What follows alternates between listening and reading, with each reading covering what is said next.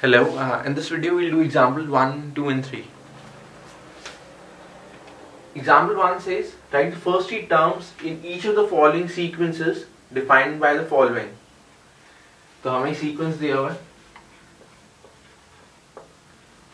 First का first part है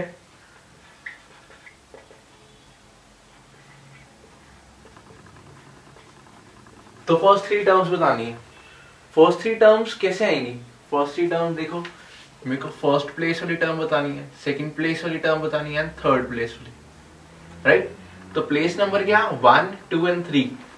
यानी अगर मैं n की वैल्यू 1 रखूंगा तो a1 यानी जो सीक्वेंस की पहली टर्म है a1 आ जाएगी. तो 2 इंटू 1 प्लस 5 तो ये आ जाएगा 7. a2 यानी सेकंड प्लेस पे जो सीक्वेंस की सेकंड टर्म है वो आ जाएगी. तो a2 कितना आएगा मेरे पास? 2 इंटू 2 प्लस 5 तो ये आ जाएगा 9, राइट? a3 यानी जो थर्ड प्लेस पे टर्म आ रही है वो, तो 2 इंटू 3 प्लस 5 यानी 11. तो सीक्वेंस मेरे क्या होगा? 7, 9, 11, राइट? फर्स्ट प्लेस n की वैल्यू 1, ये a1 है, ये a2 है, ये a3 है.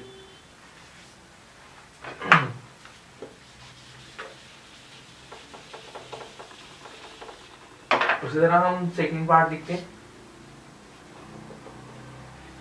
an equal to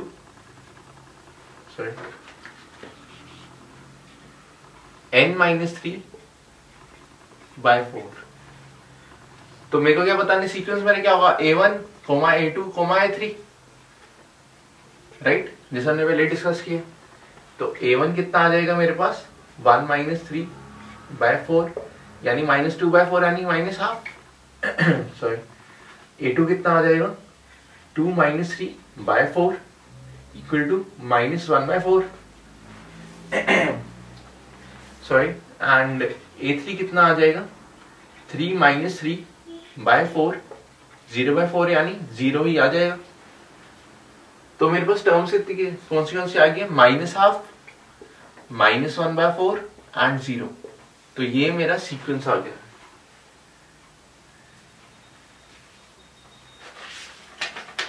next is example 2. What is the 20th term of the sequence defined by this? देख, मेरे पास सीक्वेंस है, उसने उसकी 20th टर्म पूछी है.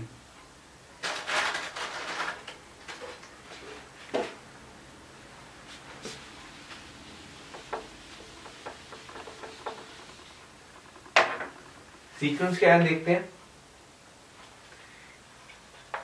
an is equal to n minus 1, 2 minus n and into 3 plus n. तो n into n minus 1 into 2 minus n into 3 plus n. तो 20th term यानी जो 20th प्लेस पे आएगी टर्म. तो 20th प्लेस यानी n की वैल्यू 20 रखूं मैं, राइट? ये ध्यान रखना, हमेशा n प्लेस नंबर होता है, जो an होता है वो सीक्वेंस का नंबर होता है. सॉरी, सीक्वेंस में जो आता है टर्म वो होती है. तो n प्लेस नंबर और an जो सीक्वेंस में टर्म आ रही है एक्चुअली. तो a20 सीक्वेंस में एक्चुअली टर्म आएगी, राइट? 20th प्लेस पे. तो होगी कितनी देख लेते हैं. n की वैल्यू 20 डाल देते हैं इधर. तो 20 minus 1 into 2 minus 20 into 3 plus 20. तो कितना आ गया? 19 इंटू माइनस 18 इंटू 23. तो आप इसको मल्टीप्लाई करेंगे and then you get the answer.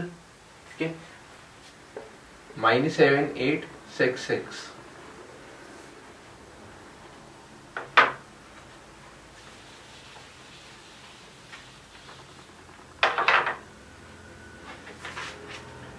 Then we'll do the third example. Let a sequence an be defined as follows. देखिए हमें सीक्वेंस बता रहा है वो. तो कहता पहली टर्म तो उसकी 1 है. देन an की हमें उसने कंडीशन दी है, वो कहता है an होता है an minus 1 plus 2 for all n greater than equal to 2. Find the first time 5 terms and right the corresponding series. तो ये हमारा क्वेश्चन है। अब देखो इसका मतलब क्या है, अगर मैं a2 की बात करूं, n के लिए आप 2 या 2 से ऊपर डाल सकते हैं। तो अगर मैं a2 निकालूं कितना आएगा, वो आएगा a2 माइनस 1 यानी 1 प्लस 2। a1 की वैल्यू तो मेरे को पता ही है 1 है, तो मैं रख देता हूं यहाँ पे, तो 1 प्लस 2 यानी 3 आ जाएगा। अब a3 निकाल लेते हैं, वो कितना आएगा, a3 माइनस 1 यानी 2 प्लस 2। तो प्रीवियस टर्म, एक तरह से जो भी प्रीवियस टर्म आई है उसके अंदर मैं 2 ऐड कर रहा हूं, तो ये आ जाएगा 5। a4 कितना आ जाएगा, आप डायरेक्टली बता सकते हैं प्रीवियस टर्म के अंदर 2 ऐड करते 7 आ जाएगा। अगर मैं इसको देखूं तो ये कंडीशन से a3 प्लस 2 यानी 5 प्लस 2 7 ही आएगा। सिमिलरली a5 कितना आ जाएगा, 9 आ जाएगा, राइट। तो उसने हमसे क्या पूछा है, कहना पहली फर्स्ट 5 टर्म्स लिखो। फर्स्ट 5 टर्म्स क्या आएंगी, 1 3 then 5 then 7 then 9 and corresponding series क्या होगी, 1 प्लस 3 प्लस 5 प्लस 7 प्लस 9। तो इसको आप ऐसे लिखेंगे, राइट। Thank you.